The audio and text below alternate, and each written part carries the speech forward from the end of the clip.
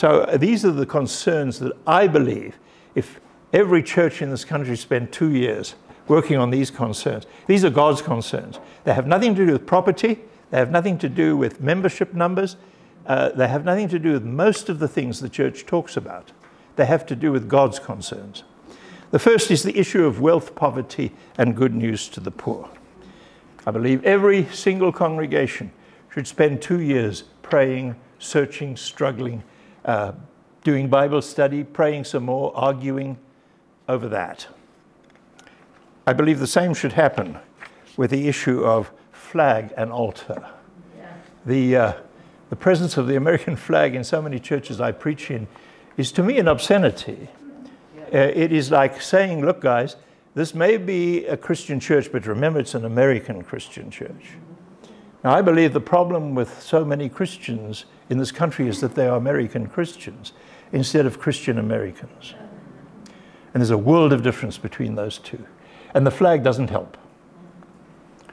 And wrapping your faith in the red, white, and blue means you really don't trust God as much as you say you do.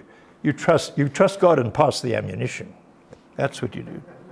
So that has to be, the whole issue of the relationship between church and state needs to be worked through for 2 years, I believe, by every congregation. The third issue is about violence and peacemaking. This country is driven by the myth of redemptive violence, as Walter Wink described it. That you can bomb people into democracy, and that you can change people's lives by killing them. It's an absurdity, really. But that is, I think, something of the real belief that drives people and helps them to wave the flag when people are going, when other people who are paid professionals go to war. And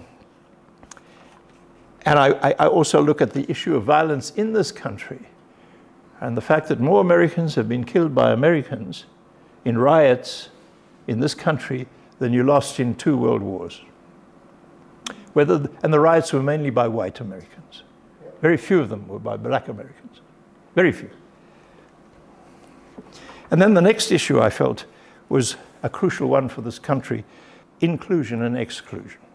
The whole idea of othering whoever, whether they are women, whether they are gay and lesbian people, whether they are black people, whether they are people who speak a language you don't understand, it doesn't matter who they are.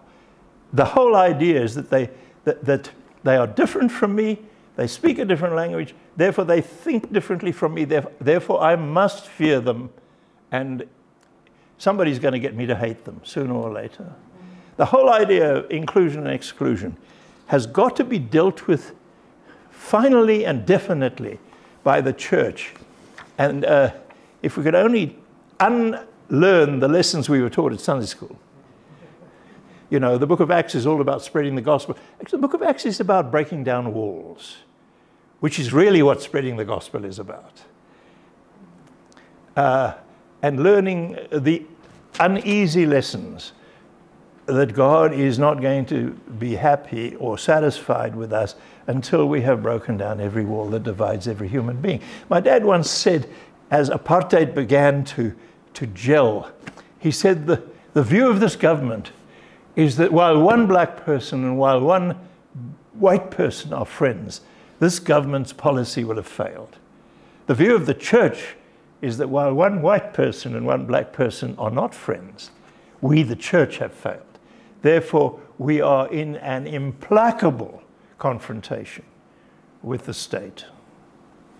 That's the view of the Holy Spirit in the book of Acts. And then the fifth issue I said was to seek the forgiveness and the restoration of creation. And I admit to be one of those who slowly came to that realization much too late, as so many have come to some of these realizations much too late. And that is the issue of our planet and the fact that there is no planet B at all, and that we are killing this planet.